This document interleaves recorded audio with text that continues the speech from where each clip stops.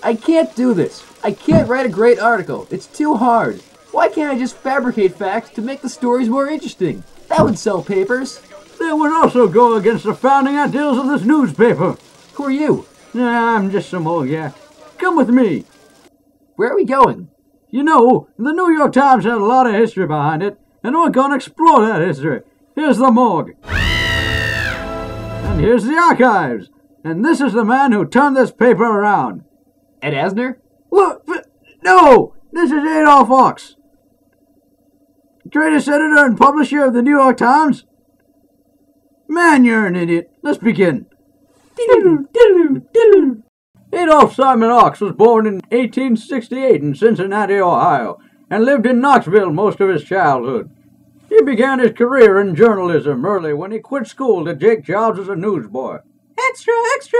Century ends in 30 years! Hey kid, let me see that. It's true. And a printer's assistant. Let's see what you got here, Adolph. Editor is a big fat loser. Excellent reporting. Ochs could see the effects of yellow journalism in America, and he knew he could stop its evil grasp. At the age of 19, Ochs moved to Chattanooga, a very small city with a very long name. I mean, seriously, Chattanooga. They might as well call it Zippity-Doo-Dah, or Yippee-Ki-Yay, or Milford. Anyways, he purchased half the floundering newspaper, the Chattanooga Times. There's that word again. I swear, it's just... With a special brand of journalistic integrity and class, he turned that paper around. You there! Get to the fire on Main Street. You! Start working on tomorrow's layout. And you! Don't eat that. You don't know where it's been. In 1896, Ochs saw an offer to purchase the New York Times, a paper struggling with financial trouble as well. Competing with newspapers like The World from Joseph Pulitzer and William Randolph Hearst's Journal, he stuck to his morals, separating news from editorial opinion, in a time where libel was considered hip and trendy. The New York Times readership skyrocketed.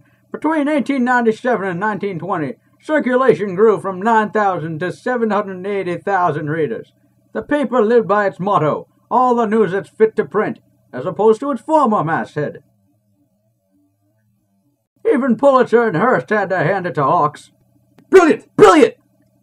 Ochs continued his dedication towards bringing readers hard news instead of glorified sensationalism until his death in 1935.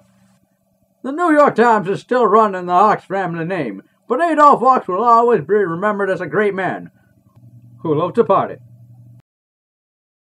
Now, do you know why I can't go and tarnish the name of this great paper by making up fake stories?